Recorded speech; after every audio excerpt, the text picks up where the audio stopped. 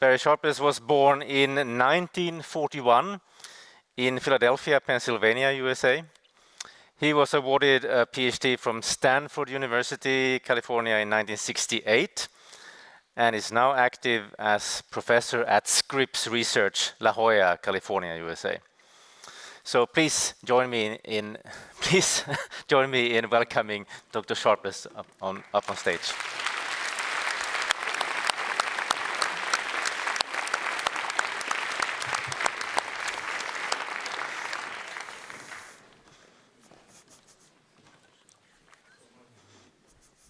Introduction and ladies and gentlemen and friends and former students and colleagues out there too.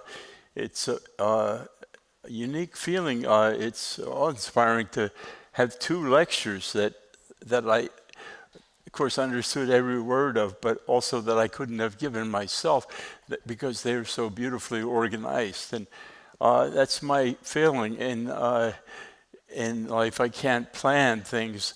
So some things need to be fixed up in the final written version of this. But I have some observations to share.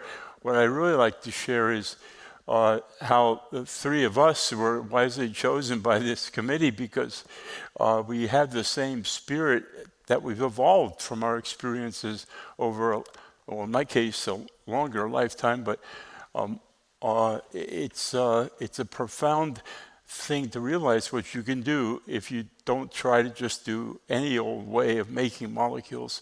And that's the main message I can give you. So I don't know, is this a forward and reverse thing too? Or okay, so yeah, this is the launching of click chemistry, and it started before there was any really motivation for knowing that it would work, but I did know that some reactions were better than others. And anybody who's been a chemist for years, like Morton and I have, know that you don't really have much faith in a reaction that's never giving you more than 10–20% yield. Why would you consider using it in a plan? So even if you're planning your synthesis very carefully, there's only about a handful of reactions that good chemists would know, okay, I can go to the bank with this one, I think. Here's the way it started in, let's see, how do I push the laser pointer? Oh, it's right there. Okay. So this is where click chemistry started, in this old building which had pigeons in it and stuff, and we cleared it out and built some labs in there with Alfred Bader's funding, Alfred and Isabel Bader, well, Alfred, he was coming around to Dartmouth College even, and to Stanford with his patched elbow suit and his handing out coffee cups. And our generation knows who Alfred Bader is. Younger people, like I'm sure Caroline never ran into him in that role, but he was the man who said, "What can I do for you?" Here was a man making chemicals for sale, and how many would go around door to door like that? But that's the way he was. And he started his lab in a garage in, I forget which city in the Midwest. And he was an important man who decided, and Victor Sneakus at Queen's College in Canada, he's indebted to Alfred too, because he endowed a big chair for Victor, who was another wonderful chemist who I've admired for years. And Hartmut Kolb is here in the audience, and Hartmut was the first click chemist because he came back from Ciba-Geigy when it merged. Had been a postdoc in the lab. He came back from Ciba-Geigy when it merged with Novartis, with whatever the other guy was, Sandoz, and became Novartis. And when something like that happens, the quality's going down. And Hartmut got out of there wisely, and he started organizing a chemical group, and he made hundreds of blocks, building blocks for chemists to have versatility in discovery chemistry. They thought these blocks were actually supposed to be small drugs or something in Japan. It just was ahead of its time. It didn't have any precedent for working. And so people didn't know what we were trying to sell. And somebody bought the company to make it into a drug supply line for their own new startup pharma company. So Hartmouth left again. And okay, now this is the man who made it possible for click chemistry. It may not be known to many people, but I couldn't get funded very well because I don't write grants very well, and I could never get funded for doing click chemistry. They hated it at the NIH in the study sections. They wanted total synthesis or complex problem, very complex hammer and tong ways of making big molecules in those days. So Richard rescued me, saw my potential, and he funded click chemistry. 90% of all the funding for click chemistry came from Richard's rich friends, and that he could constantly get to support his institute. My wife, on our 5th anniversary, well, she's the genius in the family. I won a Nobel Prize, but everybody knows she's the genius, and she names things like click chemistry and Sleeping Beauty, but her click chemistry is always stuck, and it stuck in the craw of a lot of people for years because it wasn't popular.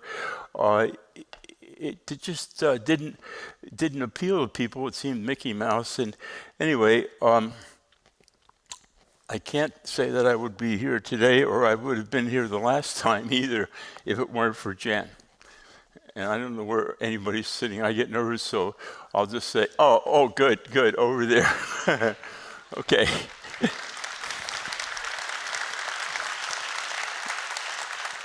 Yeah, she keeps me connected to the real world. And besides also having really incredibly, she's a writer, and she's trained English major writer. Now, is this? I guess I don't know how to change this. Let's see. How do you make this? I can't get the normal thing to. What is it?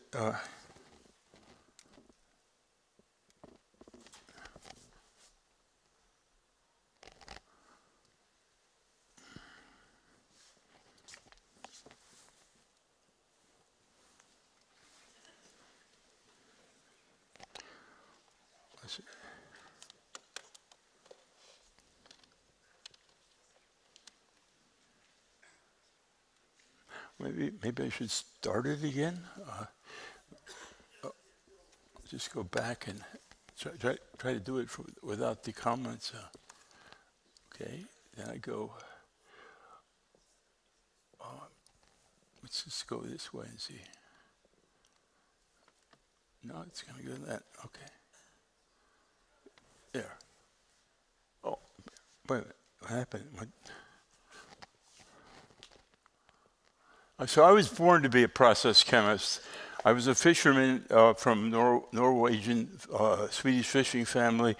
My grandparents, and I worked on fishing boats until I was ready to go to college, and actually even while that time, before I went to Stanford for graduate school. And so I like catching things and interesting things, and also quantity was important when you were fishing for commercial reasons. So a process chemist, I'm not interested in little tiny scale reactions. I mean, I can do them and understand the meaning of them for analysis, but I want to make a handful of something, and so that I can do something, whatever I want with it, and just put it on the shelf as a reagent. So that's what a process chemist does. And so simplicity, my lifelong mission was to make things faster. I'm very impatient in the lab, and my son Will, he's here, who worked in the lab a year and a half, he's like me. We make things quickly, and they crash out, and we go on. And so the asymmetric oxidation got me interested in in, well, this is not quite written the way I would,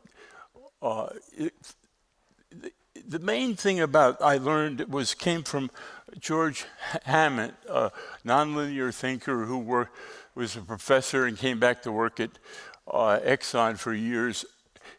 It's not making compounds that we're interested in. There's no sense to making compounds. There's too many of them. But it's the making of properties. You got to find properties. That's the magic of chemistry. We have properties all around us we haven't made yet, things that are easy to make. And that's what click chemistry has helped. Yeah. Now, this is why I'm disorganized probably, but the periodic table was very helpful to me. I dove into it as a kid in high school or even before in grammar school, and I read all about every element and its properties and does it react with water, or I just needed to know about everybody. And of course, a lot of these things you can't find anything out about.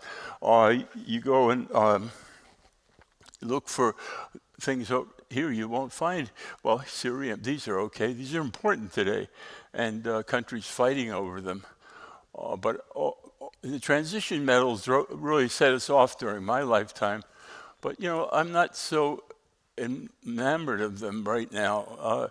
And copper, of course, is in Never Never Land here between the main group and copper is really, really special. It's very slippery. You can't stop it. It's everywhere in our body at attomolar concentration. And so there's plenty of copper if we can learn to house it better to do the chemistry that Carolyn and Morton would like to do even when the heart is beating.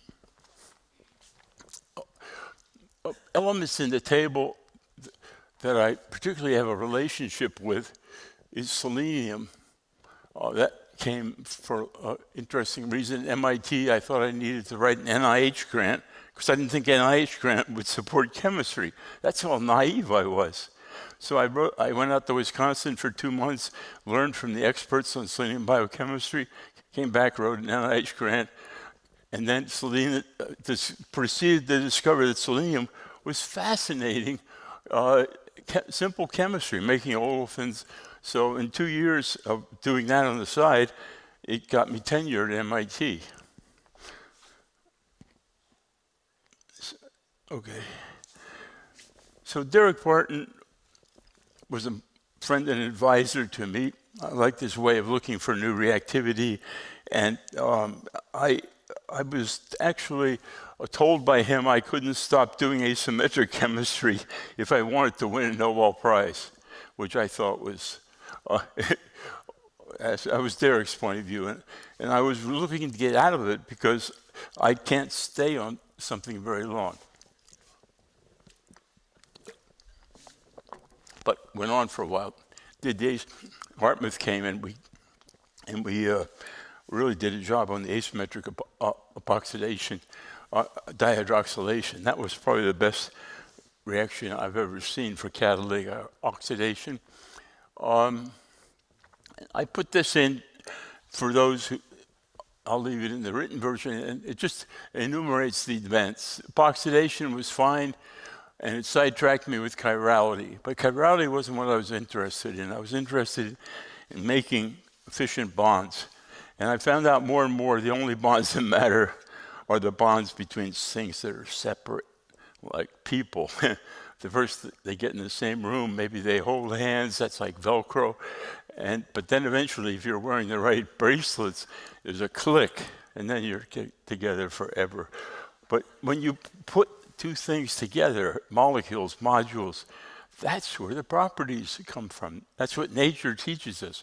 But we don't have the right to build things the way nature does, top down. She's making big molecules whose sole referential involvement is to control themselves and the other guys to make the right connections. And so, no, but we can start at the bottom. That's our privilege. We start at the bottom with a few things. Maybe we need a few thousand because we don't have all this massive territory we can cover, but we can come up from the bottom and make function. And that function can be affordable for hopefully much more people than biotechnology could possibly imagine being. Anyway, I made some enemies in this world. Enemies came heavily from saying the grail of carbon-carbon bond formation was perhaps a false grail, and I would defend that to this day, but let's not get involved in that. That probably set back click chemistry's acceptance for years. And MG came, he was a great student during the asymmetrical oxidation and was the man who did the mechanism at MIT. But he was in Virginia, and then Richard Lerner loved MG when he was out on sabbatical, and he hired him as a professor at Scripps. And then MG and I got together, and we had, let's see now, like, I'm just going to jump to the end whenever I get in trouble, so don't worry. Overnight, so Richard, Richard loved this project too. It was the idea of, look, why don't we let the enzyme take 50 pieces on each side and do the cycloaddition, the azide Carolyn's thing, where you get this very weak, Weiskin, our hero, all of us, because of his great, physical organic chemists are much more important than people realize, and we didn't do them much good in the last 50 years, so I suggest we worry about them again in the future to help us. But so the enzyme can hold this thing together, and this cycloaddition could increase its likelihood. But it seems very pathetic because the concentrations we had of the pieces, and you'll see them in the next slide, this is what MG and I decided to do. Oh, that's our first article on the click. That's the manifesto that was written for click chemistry when we didn't even have a perfect reaction. So we were kind of making it up as we went along here, what might be. But we didn't have those reactions at that time. And where's my, no.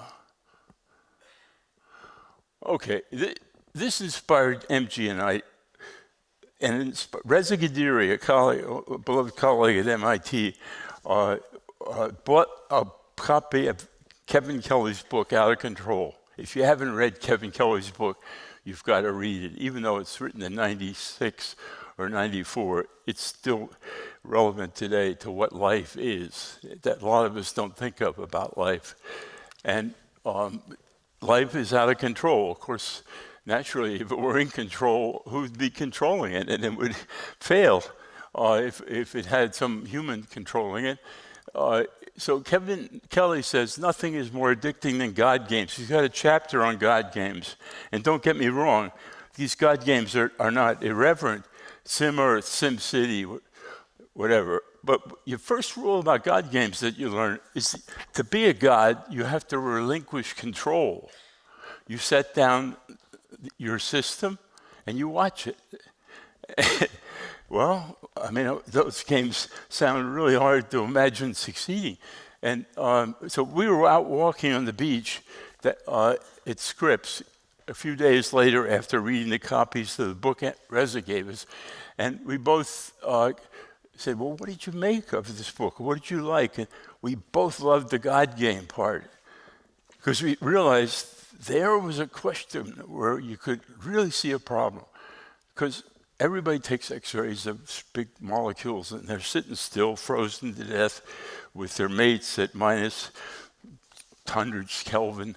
And then we make predictions about how we're going to stick something in this hole and other things we take. But it's like the ugly stepsisters trying to get into the Cinderella slipper. You know, they're breaking everything. And so humans are trying to design the finished product. Oh, you're stable in water, you could be a drug. That's really arrogant when you think about it. So what about if you let the molecule take a couple parts and somehow it can make a connection that's permanent? So the molecule can act as a reaction vessel, and that's, well, chemical space is big. This is something that everybody knows about today. I give Derek some credit here. I should mention Regina Bohacek, Colin McMartin, and Wayne Guida, who also had an elegant story on this, how the mass of the universe that we can see, the visible universe, could be occupied by one molecule of every possible drug that was less than 500 molecular weight, and it wouldn't be any matter left over to work with. So it's absurd how much stuff there could be. So my guess is about 99.99% of space close to us, 2 or 3 steps away, 4 steps away from things we could execute to have good, perfect reactions that could make a useful molecule strike into a real functional molecule. But that the screen is the problem. This is where I would say we should. That's my insight from the last few days. I thought, the biggest problem we have is screens. I mean, how are you going to discover? I have to stop, right? 10 minutes? Okay. Oh, I got some extra time from the failure. Okay, thank you. So how are we going to screen for something? I don't know what you want out of a chemical. Everybody might have their own magic chemical interest for function from a human being or an animal. But it's how do you screen for that? You're not allowed to screen directly in humans legally, so that's a problem. But there are other things too, like how to make a building just overall have something that makes it last 100 years longer than it would for falling down. Corrosion in concrete, or you'll see what happened to me. Most of the chemists, we think about life, especially since Berzelius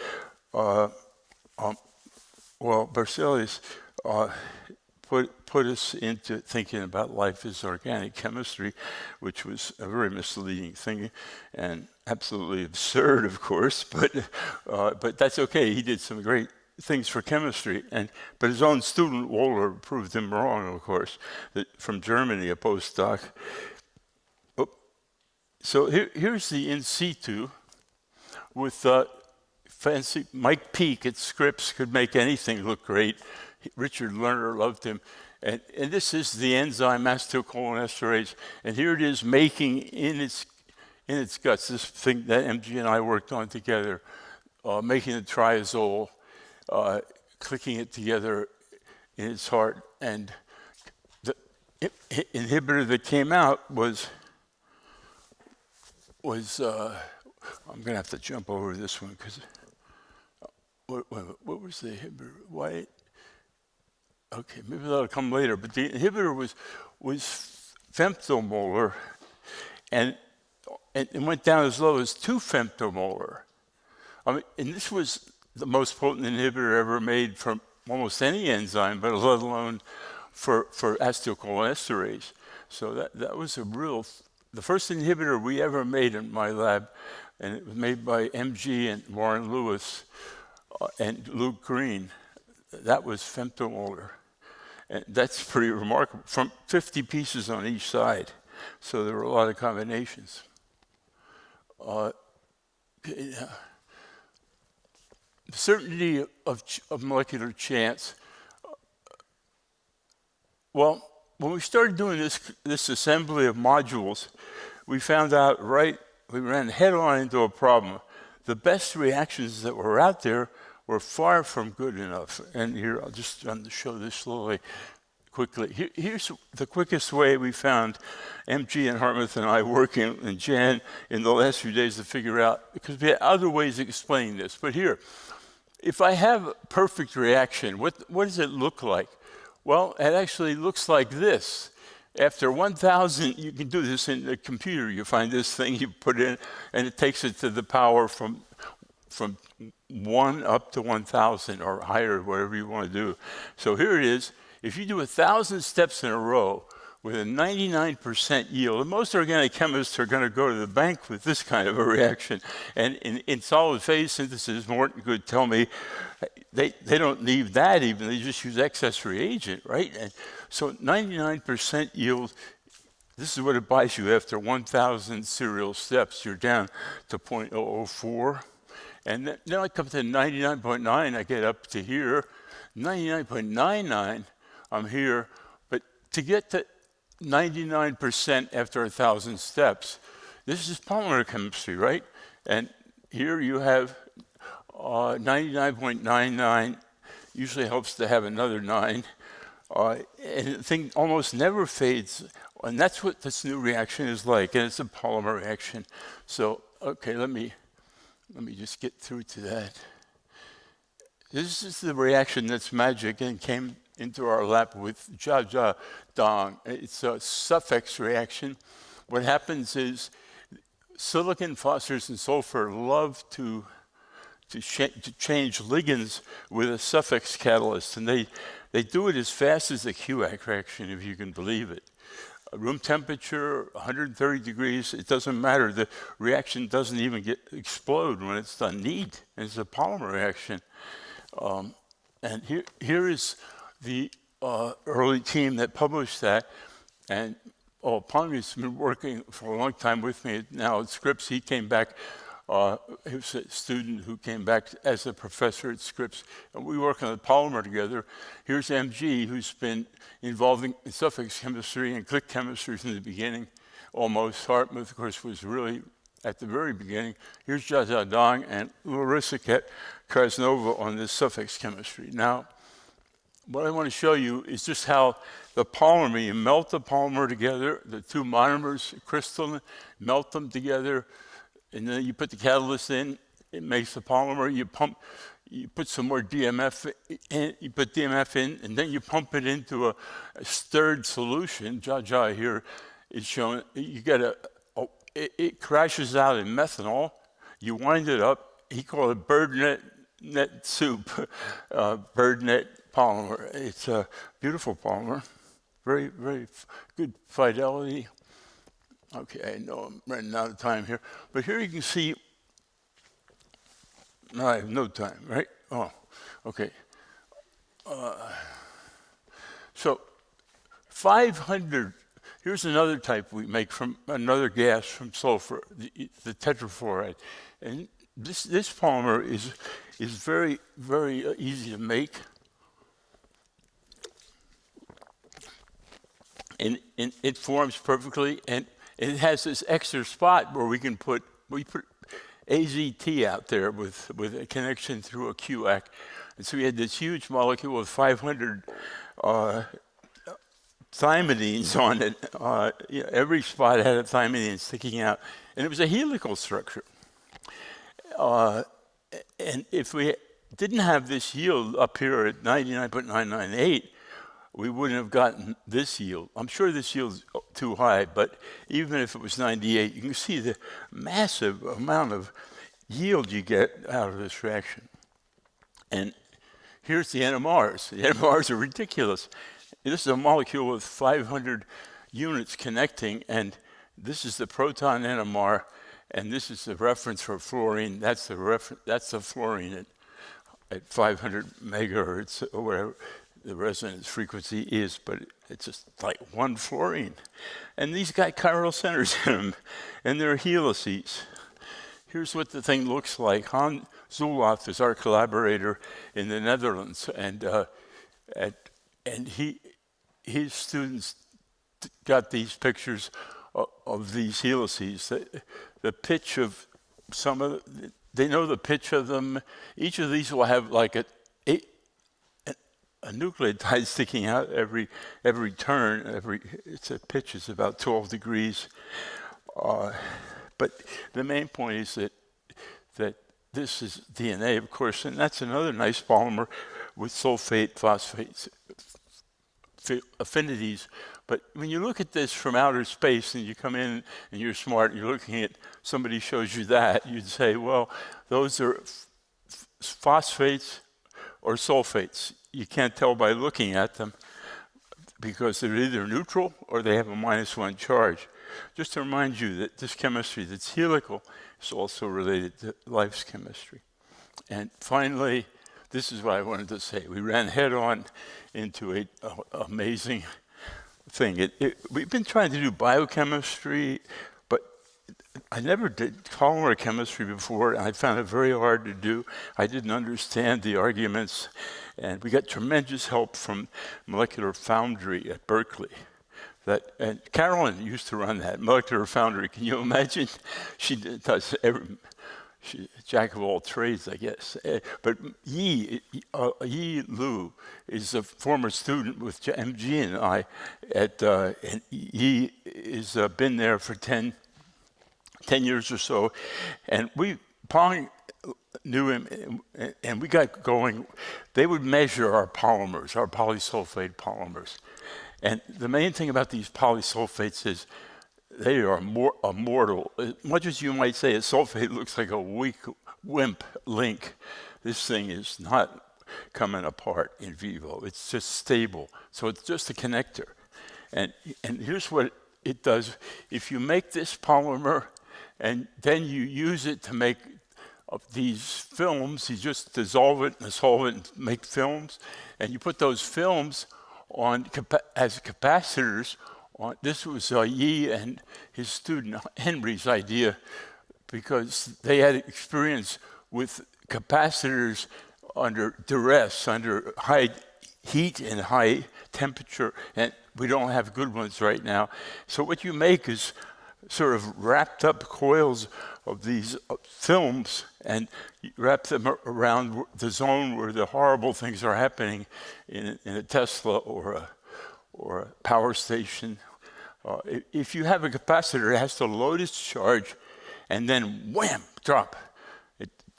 And if it leaks, and you get heat, and you get so much heat that you can't function anymore, and the high field doesn't help either. They're both against you.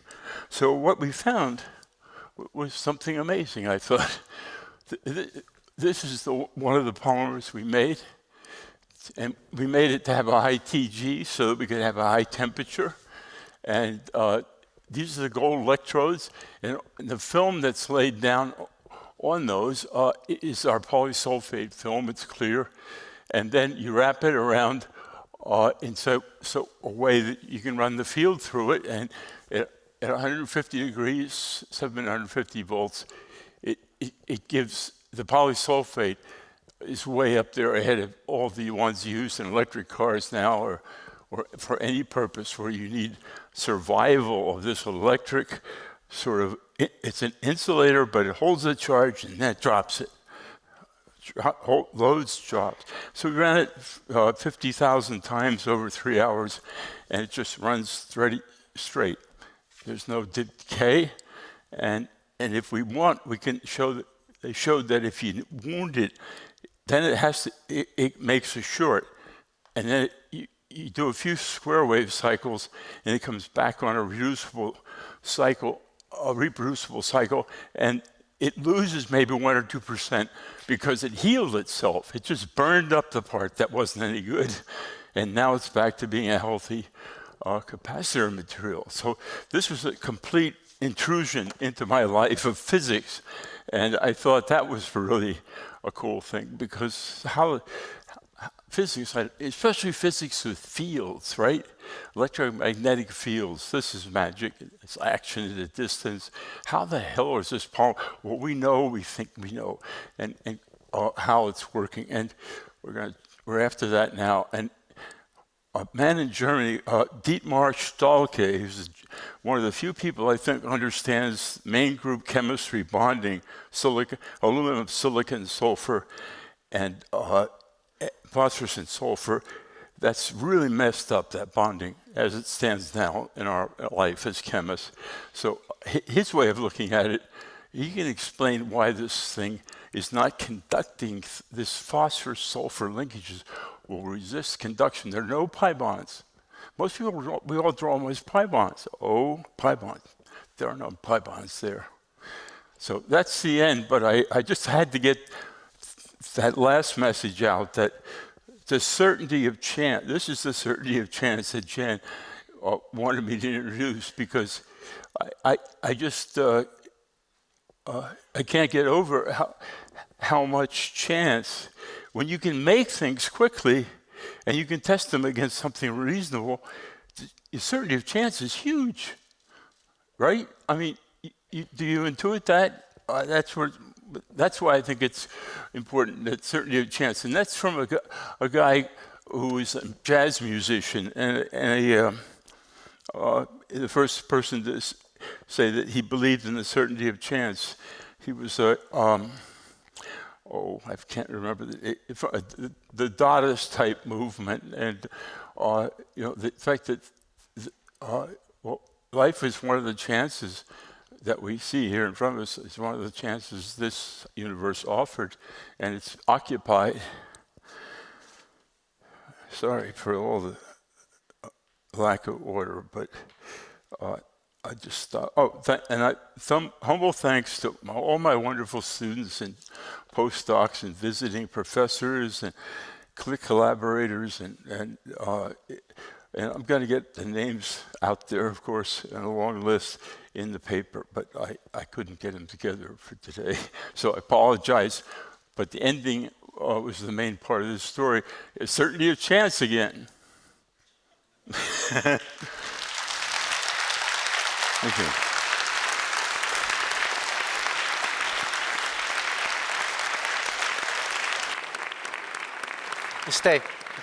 Stay on stage. Okay.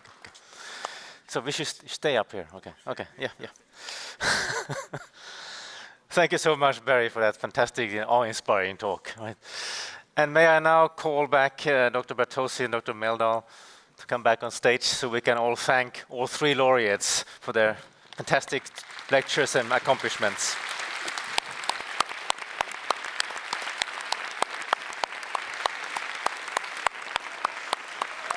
You should come up. It's